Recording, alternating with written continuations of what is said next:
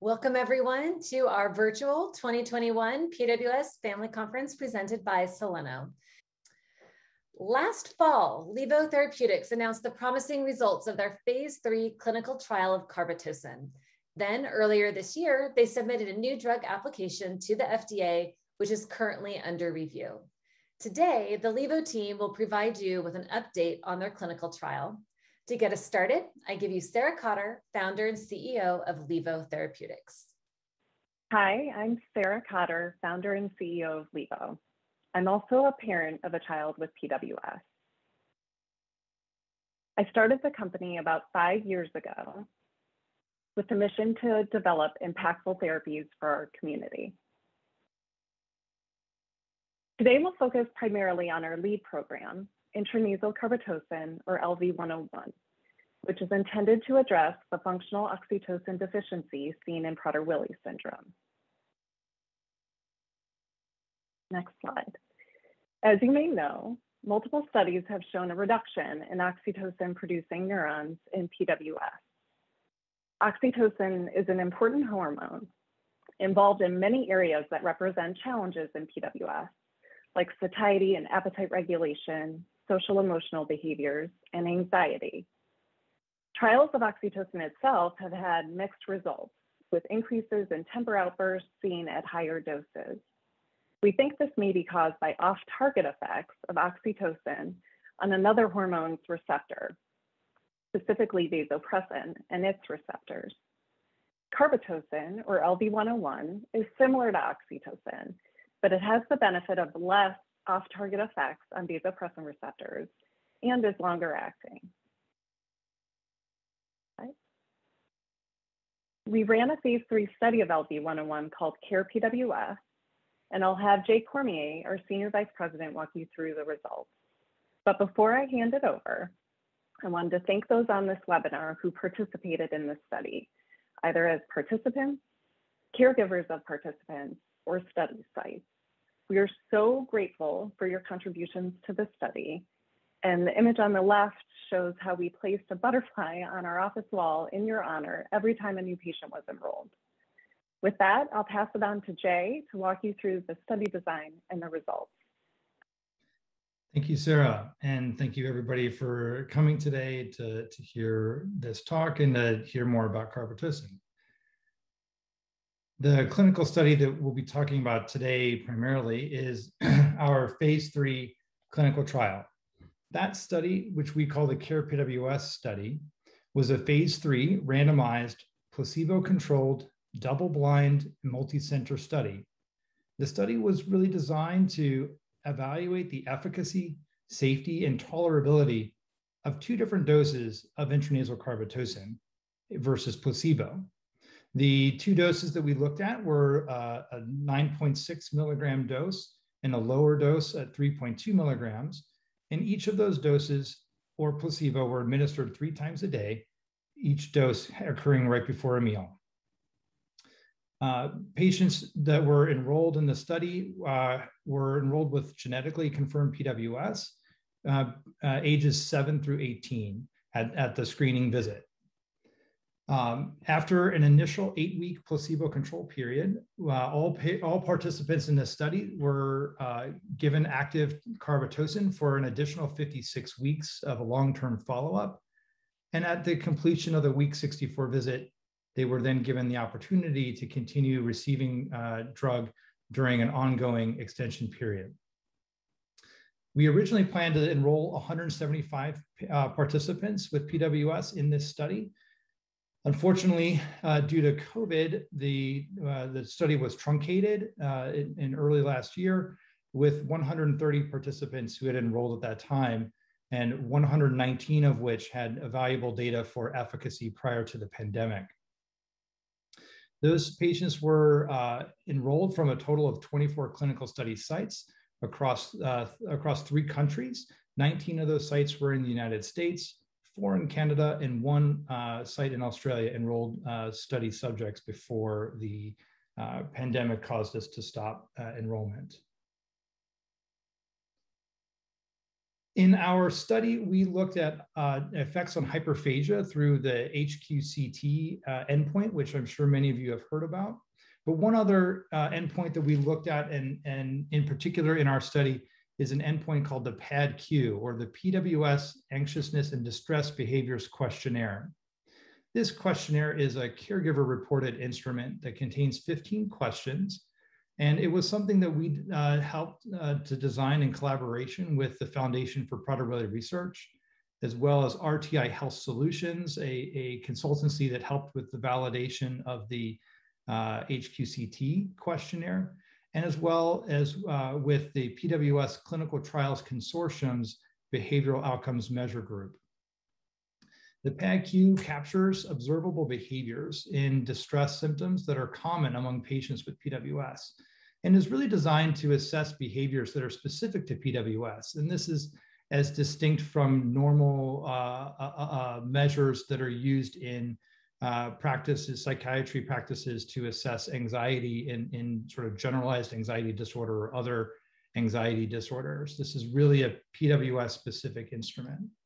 And the instrument has been validated in accordance with FDA guidance on the validation of patient-reported and observer-reported outcome measures. Just to give you a flavor of what the PADQ looks like, here are the first few questions. The PADQ asks caregivers to think about the 7 days prior to taking the instrument and filling out the survey and thinking about the last week. And in each of the questions, it asks whether a given element has occurred never, rarely, sometimes, often, or always, or almost always.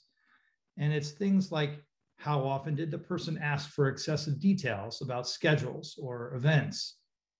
How often did the person confirm or review information that he or she already knew? How often did the person repeat the same or similar question over and over? And how often did the person pace or move in an agitated way?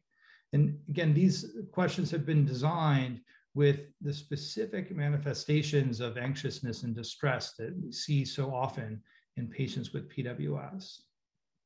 So you will be hearing a little bit more about the PADQ as we go along, and hopefully that gives a better context for what we are measuring when we look at PADQ results. As I said before, the study was designed with 3 different groups of patients in the study: those that were randomized to receive placebo, those that were randomized to receive Carbetocin, either in the 3.2 milligram dose or the 9.6 milligram dose. And that placebo control period occurred over a period of 8 weeks. At the week 8 visit, again, those who were receiving 3.2 Carbetocin continued to receive the 3.2 milligram dose. Those who were on the 9.6 also continued to receive the 9.6 milligram dose. And those who were on placebo were split into receiving either the high dose or the low dose. Participants, study caregivers, participants, as well as the study sites, and even Levo, we were blinded to whether a patient was on high dose or low dose throughout this period of time. And again, the participants who finished through the week 64 visit were given the option to continue to receive study drug in that optional extension period that is still ongoing. Among the 130 individuals that participated in the study, we can see here the baseline demographics of those individuals. And really what we see here is that the demographics were generally well balanced, such that each of the various groups was similar to one another. The effects on hyperphagia from baseline to week 8 are shown here. We can see that the low dose, the 3.2 milligram dose, outperforms placebo, which is shown in gray. And then we can see here the results of the higher dose, 9.6 in blue, and then a pooled all individuals receiving Carbetocin here shown in yellow. When we look across the various endpoints that we looked at in the study, and that was the hyperphagia questionnaire we talked about, the SIBOX, which is a measurement of obsessive compulsive symptoms, the PADQ, which we've talked about already, and then clinical global impressions. And this is really the healthcare provider's impression of the severity of PWS in the patient, both the severity at that given moment and the change from baseline to that particular follow-up visit, in this case, week 8. We look across the low dose, the high dose, and the pooled Carbetocin. We see that in all but one case, the data favored drug over placebo. And then statistically so for the lower dose, the lower 3.2 milligram dose in each of these endpoints, except for the Cybox instrument. I just want to point out, it's important to point out that the primary endpoint of the study was the HQCT and Cybox improvements in the 9.6 milligram dose, which unfortunately did not reach statistical significance, though it did show improvement versus placebo. Although these are just the results from baseline to week 8, I also want to show you what happened over time. And what we see is that following week 8, patients who are receiving LV-101 Carbetocin, they continue to accrue benefits. And this occurs over the period of the entire long-term follow-up period. And these improvements go down, the scores go down, and they stay down throughout that week, the 64 weeks period of time. In this chart, we're showing just a couple of the subgroups. Just in the orange is the patients who received the 3.2 milligram dose the entire time. The blue shows patients who received the 9.6 milligram dose the entire time. And then the green is just an average of all patients in the study. That would include patients who were on placebo in the beginning and then transitioned to receive drug. And then thinking about the prior results, even though there were no statistically significant improvements in the high dose, we do see that over time, those results do continue to accrue in patients that continue to stay in the study. These trends in the long-term improvements of hyperphagia were also seen in the PADQ, where we can see significant drops in the anxiety, the PADQ response in all treatment arms, and the improvements accrue, and then they are sustained throughout 64 weeks of follow-up. It's important with any drug to consider the safety profile of the drug. And when we look at what adverse events were reported during the placebo control period, we see there's very few adverse events reported by patients in general. And those that are reported generally were mild and moderate in intensity and transient in time. We can see that diarrhea was the most common. Diarrhea epistaxis, which is just nosebleed. Flushing was the most common and was experienced exclusively in patients who received drug as opposed to placebo. Headache, nasal discomfort.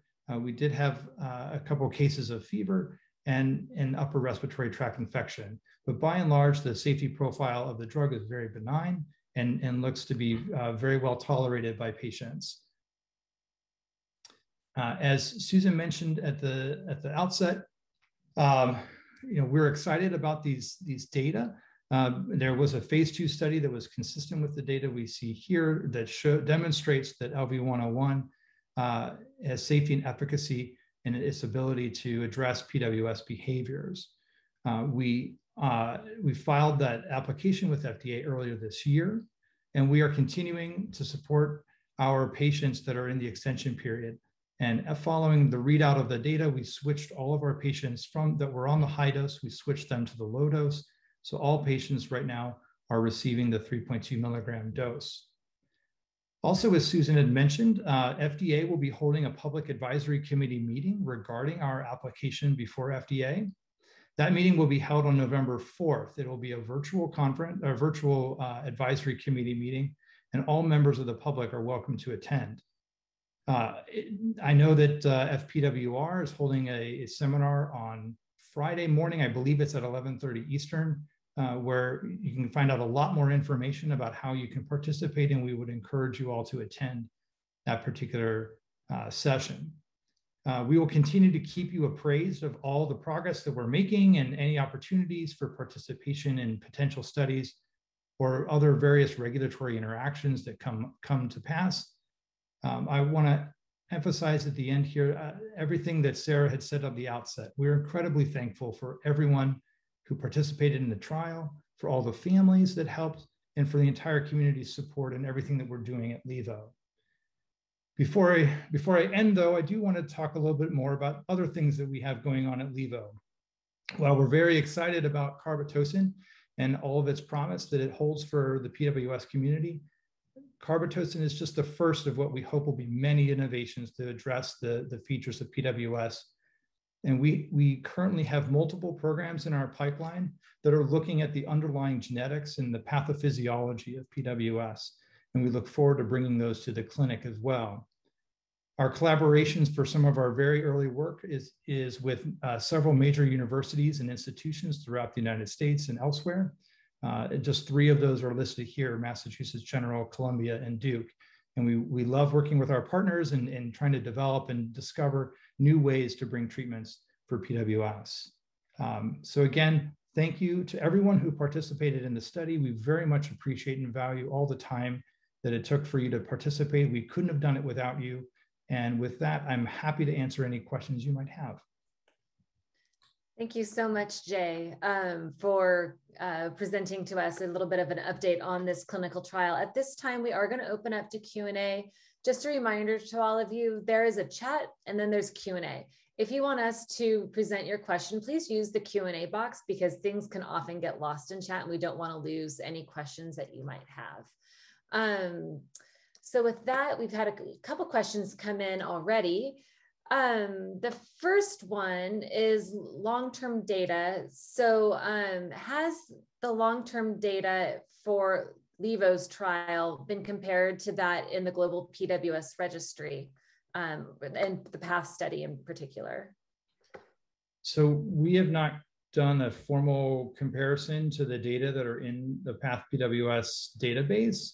We do know from the database that individuals with PWS tend to have very stable HQ-CT scores, for example, over time, and certainly over the 8 weeks in our placebo control period. So, and then even longer, I believe that the data there show that stability going out 6 months and beyond. So the kinds of improvements that we do see in our long-term data are inconsistent with that natural history. It said differently, our data would show an improvement versus that natural history data that's in PATH for PWS. But to be clear, we have not conducted a formal analysis of that. Great, thank you. Will there be an additional study of Carbetocin for adults, or if it gets approved by the FDA, will that be necessary? Sure, we are obviously still working through the regulatory process with FDA. We believe that the data that we see in our patients in the study would apply to patients who are older as well. But that's something that FDA will certainly be evaluating and we'll be in discussions with them. And you know, as those decisions are finalized later this year, we'll have a better insight as to whether an additional study would be needed for adult patients. Okay. Does your team have any thoughts about why the 3.2 milligram dose seemed to be more effective than the 9.6? Sure. So when you look at other studies, for example, there was a study of oxytocin in patients with PWS conducted by Dr. Einfeld and others, that showed that at higher doses of oxytocin, there seemed to be increase of temporal and behavioral outbursts. And these are the same very kinds of things we're looking for improvements in our study. And so it's possible that at the higher dose that we're seeing, despite Carbetocin being a more selective receptor, more selective compound than the native oxytocin, it's not perfect. And it's possible that at the higher doses, we're seeing some off-target effects happening in individuals in the study. And so that masks their ability to see an effect during those first 8 weeks. And in fact, some of those individuals end up withdrawing from the study and discontinuing from the study from the high dose. But those who do choose to stay in the study, even on the high dose, experience those benefits we were seeing in those long-term curves. So we believe that the 3.2 milligram dose is able to avoid more of those off-target effects and give a greater chance for individuals to receive benefit. Great. I believe you mentioned that the study participants are now on an open label extension. How long will they be able to continue on this medication for? Sure. We're committed to allowing those individuals to stay on drug as long as it is possible to do so. We look forward to, again, continuing to work with FDA, and if the drug were approved by FDA later this year, they would be able to continue on the extension period until the time that the drug is commercially available. That's great. Can you give us any idea of what the next steps would be after an FDA approval, and perhaps how long it might be before people who are not in the study might have access? Sure, it's a great question. Getting approval from FDA is only the first step. Then, there's a lot involved with making sure that we can have adequate commercial supply and get approvals from various payers, insurance companies, that they'll be willing to cover the drug.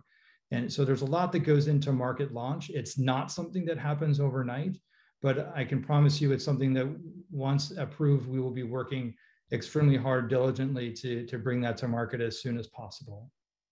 So when you say payers, we're talking about insurance companies, correct? Yes, I'm sorry. Thank you. That was a term of art I should have avoided. So we're going to talk as the drug gets approved. Then I, as a parent, want to put my child onto Carbetocin. I go to my doctor, I ask for them to prescribe. Does an insurance company have the choice? Do they have to pay for it, or could they deny that request? So that is in part an insurance company's decision as to whether they would provide coverage for a given drug, a new drug that's on the market. And again, it takes some time to talk with them and share the data with them and have them make their own internal decisions. They have their own processes that are involved in going forward and deciding to provide coverage for those medicines. So we'll be working diligently with all of those various providers, the insurance companies out there, whether it's the big guys or the little guys, and trying to get to a place where we can get it out to as many of you as possible, as quickly as possible, because that our goal, as Sarah's mentioned at the front, is to bring these treatments to all of you as soon as possible. And we are dedicated to that, and we'll do everything we can to get there. All right. We have a lot of international participants on today's call, and they would like to know if they'll have access to Carbetocin at some point. Sure. Assuming that FDA is agreeable with the data, we will, FDA is just the first step, and certainly pursuing similar marketing authorizations in other areas around the world is something that we look forward to doing. And we want to bring the drug to as many individuals with PWS as possible. And we know that the timelines for getting drugs approved and coming to market, you've said, they're highly variable, and it does take time. So for our international attendees today, how do we have an example of how long it takes if we can get a drug approved in the US? What's the lead time for another indication out in another country?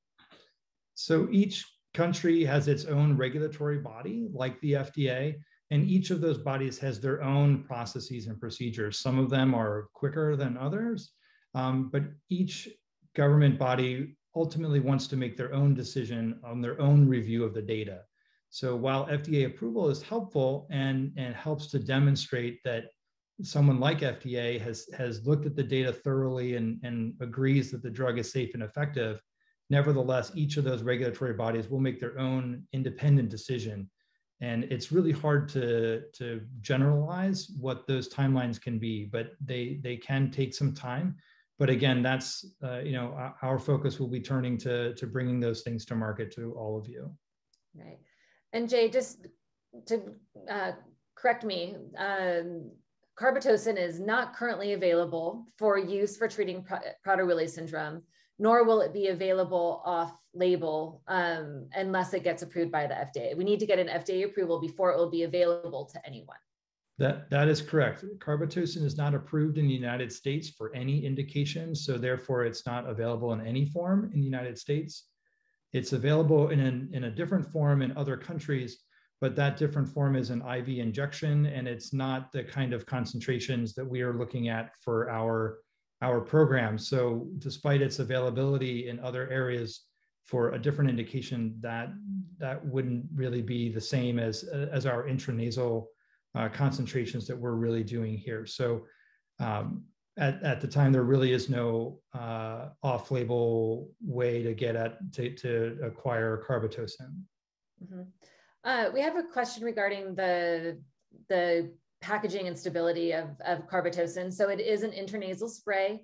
It needs to remain frozen until the day of use. Will that change once it's been approved, or will it continue in that formation? So we've been collecting data, and we'll be working with the FDA to determine exactly what the approved storage conditions will be for the product.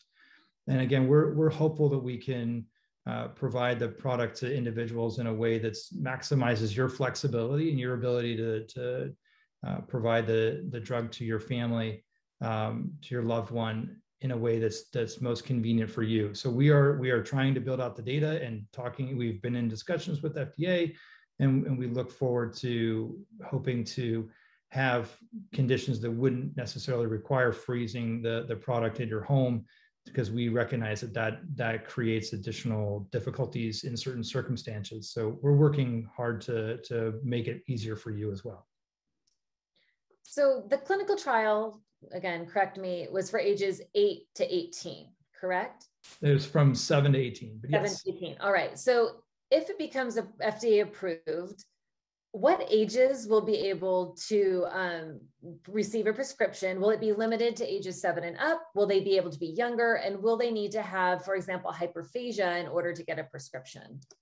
So all of those questions are things that are still, pending before FDA. So one of the key things that FDA will do during their review process, should they issue an approval for the drug, they will issue an approved indication statement. And it's that indication statement that will help to really answer those questions and draw 4 corners around what specific groups of individuals with PWS, if there are any limitations to the label, that will be there. But we don't know that at this time. And of course, we believe that the product is something that can be used by PWS patients beyond age of 18. So we're hopeful that we can bring it to market to all individuals with hyperphagia. Were there any negative side effects observed in the clinical trial? Certainly, we had some side effects, as you saw in the slides. We had some adverse events were observed with use of the drug, as well as with use of placebo, just to be clear. But many of them that were seen were things that were they were similar across from placebo to the drug arms. The main one that was not really seen in the placebo arm was some flushing, and that did occur, which is just sort of some warmth feeling the sensations of warmth or pink coloring in the face or limbs, and that would just be, in each of those cases, it was transient. It resolved within 30 minutes or so, and it seemed to sort of go down over time as people took the drug more frequently. But even then, that was experienced by only a portion of the patients in this study. Great. Thank you so much, Jay. I really appreciate you coming in. We had lots of questions for you, as can be expected. I can say to all of our people on the call, I know that we are so invested in this. We really want to see this drug get FDA approval. And with that, I would like to share with you all that there is something that you can do. I am inviting all of you to please join us on Friday. We're having a session at 11:30 a.m. Eastern Time.